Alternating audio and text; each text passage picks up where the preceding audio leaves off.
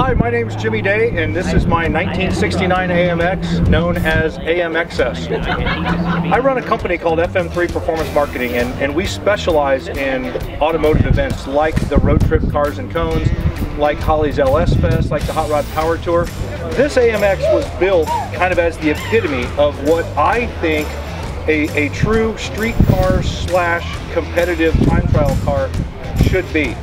So we started with something really unique. I bought the car in 2002. It's a 69 AMX.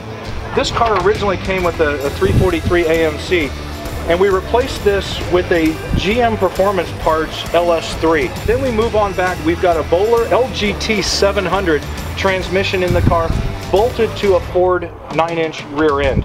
The car's not putting out a ton of horsepower. It's got 450 horsepower at the rear wheels, but the car weighs just a skosh over 3,100 pounds, and with the 97-inch wheelbase, you can over horsepower this car really fast.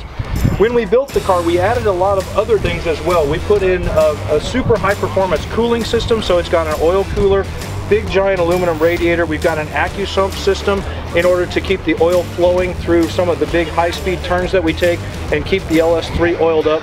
The suspension system really is the heart and soul of this car though. And we started out and built this really with RideTech components. So we've got RideTech triple adjustable shocks on all four corners. And that really makes the car streetable in any condition. So freeways, country roads, in town, you name it, it's really streetable. But then with just a few clicks of a button, you can turn this thing into a road race monster. And it corners like it's on rails. We needed to make sure the car would stop. So we put great big giant Wilwood brakes on the car. And Wilwood built the brakes for this car as a prototype for their new system, and it's full floating rotors on all four corners, so we don't deal with any kind of piston knockback whatsoever. We've got 6 piston calipers on 13-inch rotors on all four corners. We redid the interior to make it a little more comfortable. I wanted to stick with the heritage look of the AMC, but what we did is we put all new autometer gauges in the existing holes in the dash, so it still looks kind of like AMC designed it. We also took out the factory seats and put in some Recaro 6-way adjustable heated and air conditioned seats. We also installed a RideTech Tiger Cage system in it for safety. We've got a Sparco removable steering wheel. We've got some Wilwood pedals in the car just to make it really, really drivable.